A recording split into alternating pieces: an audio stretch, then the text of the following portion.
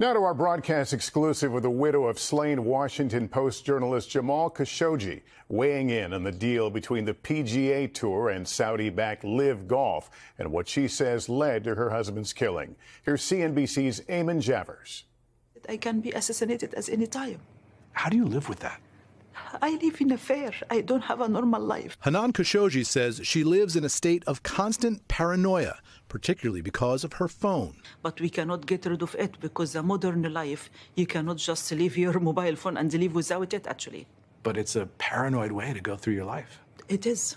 It absolutely is. Especially for a woman whose husband was so brutally murdered. A U.S. intelligence report found that Saudi Crown Prince Mohammed bin Salman personally approved the killing and gruesome dismemberment of journalist Jamal Khashoggi in 2018.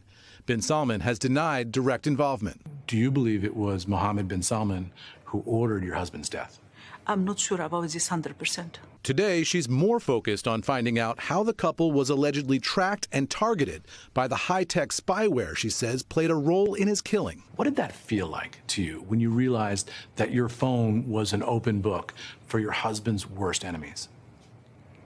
I feel very sore.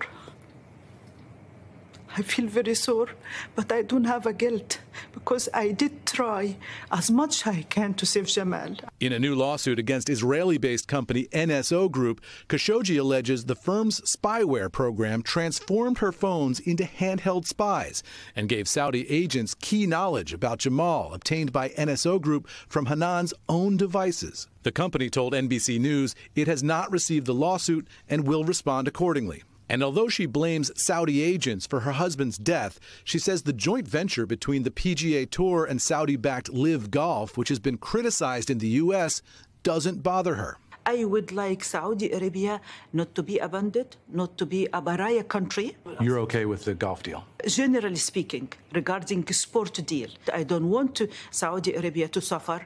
She is seeking asylum in the U.S. for her own safety, but also pushing to ensure others aren't spied on the way she says she was. For NBC News, Eamon Javers, Washington. Thanks for watching our YouTube channel. Follow today's top stories and breaking news by downloading the NBC News app.